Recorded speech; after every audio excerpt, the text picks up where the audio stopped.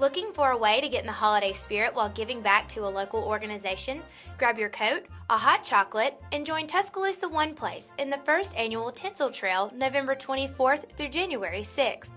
Tinsel Trail will be a display of 100 live Christmas trees that will light up the city's Riverwalk, located across from the ice skating rink on Tuscaloosa's Jack Warner Parkway. We are recruiting businesses, organizations, and individuals across Tuscaloosa to participate. By sponsoring a tree, you will get the opportunity to decorate it any theme you wish.